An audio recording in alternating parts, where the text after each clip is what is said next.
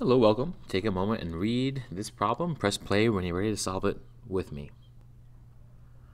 Okay, so we've got a function that models population growth, and they're using a continuous growth model here with the base e, and we're told that t represents years after 2010.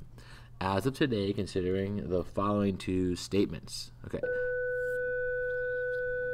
The first one says the current population is 110 million. And the second one says the population increases continuously by approximating 3.9% per year. So here, let's just talk about that. 2 is okay. It's definitely true because we have continuous growth. Now, whenever you see a base of e, you can assume continuous growth. E is the number we use to represent continuous growth in money or population. And I can see that we have 0.03922. That's about 3.922% of growth, so that's okay.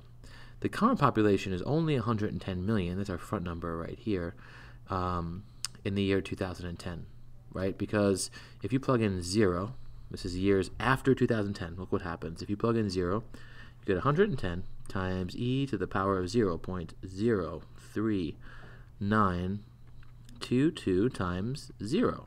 0 years after 2010. Well, this right here is just 0, right? 0.03922 times 0 is 0. And that means you have 110 times e to the 0. Well, e to the 0, any non-zero number to 0 is 1. So it's 110 times 1, which is 110, in this case, million. So that 110 is only true at 0 years after 2015.